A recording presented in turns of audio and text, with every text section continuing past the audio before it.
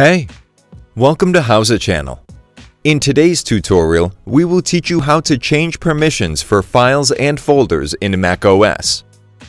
Right-click on the folder you need. Select Get Info from the list.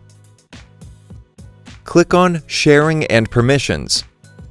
Click the lock to make changes. Enter your password and click OK. Click on the arrows to select the option you need.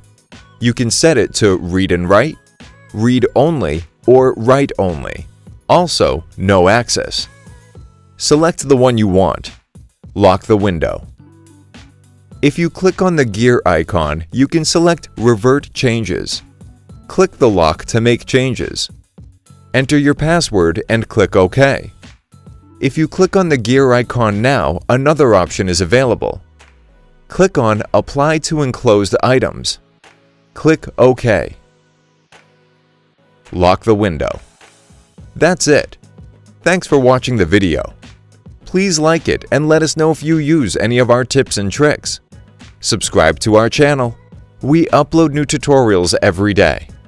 See ya!